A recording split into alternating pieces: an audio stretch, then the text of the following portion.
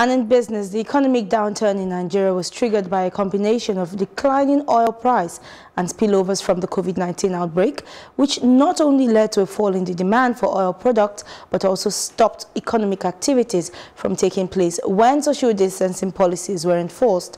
The government responded to the crisis by providing financial assistance to businesses, not to households, that were affected by the outbreak. The Monetary Authority adopted accommodative monetary policies and offered a targeted 3.5 trillion naira loan support to some sectors. I am now joined by the Senior Special Assistant to the President, Muhammadu Buhari, Ajuri Ngelale. Good day, Ajuri. Good afternoon. Thank you for having me. Good afternoon.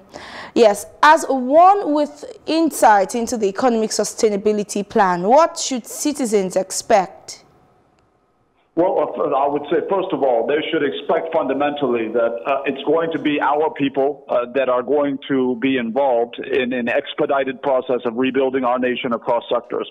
How this is going to work specifically is we are going to prioritize indigenous contracting with indigenous content. That's in terms of making sure that not only are they indigenous companies, but that all of the labor are Nigerian, and that all raw materials is sourced for the rebuilding process across sectors are also Nigerian sourced. We want to eliminate as much as possible importation of items that are going to be used, raw materials that will be used according to Presidential Executive Order 003 and 005. Now, in specific terms, we're going to do a cross-sectoral intervention.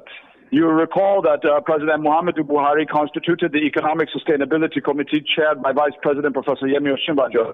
Of course, all of the economic leaders are a part of that, the NNPC, GM, the CBN governor, the Minister of Finance, and the like. Now, all the ministries that are involved were tasked with bringing to the table all of the maximal job-creating programs and policies within their MDAs for immediate funding and immediate execution. Because this 2 trillion naira economic sustainability plan is a stimulus, which means that we need to attack immediately and mitigate the effects of any potential recession as a result of what has happened with COVID-19 and the global economic slowdown.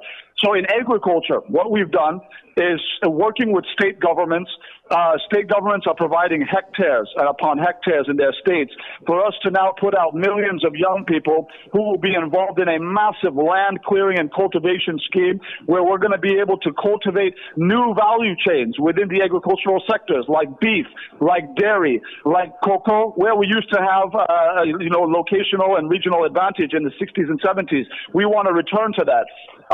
Aside from agriculture, we're moving into the most ambitious social housing construction scheme in the history of the country. We're going to be building hundreds of thousands of social housing projects around the country, built by Nigerians with Nigerian raw materials, which will be, when they're done, valued between about 2 and 4 million naira, which will enable us to provide mortgage payments of about 15,000 naira to 25,000 naira, so that even our most vulnerable citizens, minimum wage earners, will finally be able to afford affordable housing in this country.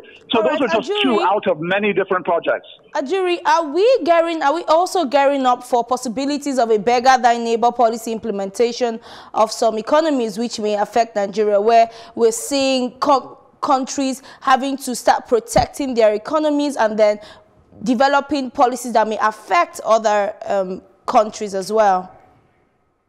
You know, we've actually, it's a good point, but we've actually been very well positioned in the sense that already we had been able to secure several different concessional funding opportunities. Of course, the $3.4 billion from the IMF, we are withdrawing our own contributions made over a period of time. We have that approval. $2.5 billion from the World Bank, $1 billion of which will be paid out to state governments on a pay-for-results basis, which means that they have to submit, costing estimates of what they're spending the money on, and according to the effective management and utilization of those resources, they will now be given further tranches. And then we were able to also access about $1 billion from the African Development Bank as well to help us in terms of, balance of payments and budget support. So in terms of funding, we're actually doing okay, even though the global economic environment is indeed, facing certain austerity measures in various places to cope. But on our own part, we have been able to effectively manage to secure these concessionary facilities to still fund those programs that we're putting in place. So I don't see how some of these other, economic policies in some of the other countries would negatively impact us. In fact, I would say very quickly that we've seen the opposite. If you look at the OPEC Plus deal, for example, you had a coalition of countries, Russia, Saudi Arabia, even the U.S. and Mexico, getting involved to make sure that we can create the conditions with the production cuts so that oil prices will rise and our incomes will rise so that we can further afford the programs that we're putting in place. So we're very optimistic.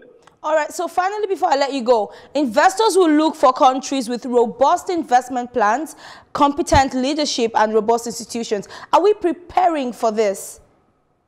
There's no doubt about it. In fact, that is the foundation block, if you will, or the priority behind the thinking in the economic sustainability plan, is that we are fully aware of the fact that 2021 will bring the implementation of the African Continental Free Trade Agreement.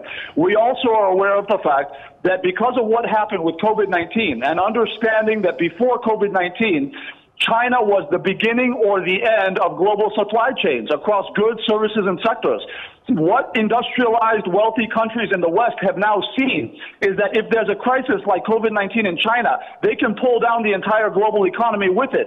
So now is the time for these Western countries to say, look, we need to diversify out of China and move into other countries and create alternative manufacturing and production hubs and all of that. And that's where Nigeria fits in, because we already have a ready-made pool of educated labor. We have a ready-made pool of highly skilled labor, even if it's not formally educated. And then we also have a massive market to offtake these goods and services. So we are a natural alternative. Right now, all we have to do is get our hard infrastructure in place and continue to work on the soft infrastructure that we've been doing in terms of ease of doing business.